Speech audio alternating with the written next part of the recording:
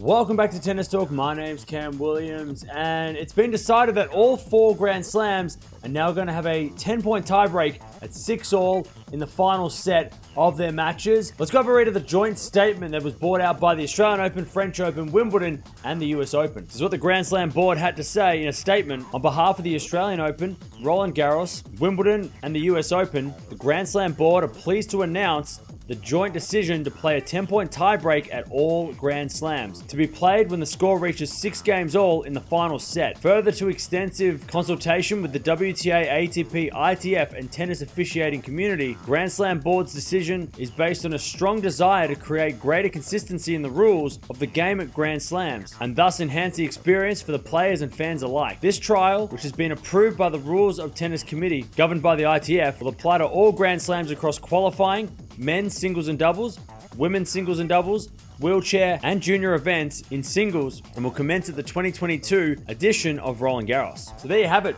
That's what they're doing to make it a bit more consistent for the fans and the players alike. Now, we did have 4 different ways to finish a final set over the last couple of seasons. It used to be you had to win by 2 games in the final set, and the only tournament that didn't have that was the US Open, who used to play a tiebreak, a normal tiebreak, in the final set of their matches. But I don't know if I like this. I miss the traditional way of doing it, 2 games ahead. I feel like that is such a fun way, like 9-7, 10-8 in the 5th. But they've all gone with a tiebreaker in the 5th set or in the 3rd set for the women if you're going to go with the doubles and the singles there. So let me know down in the comments below. What do you reckon?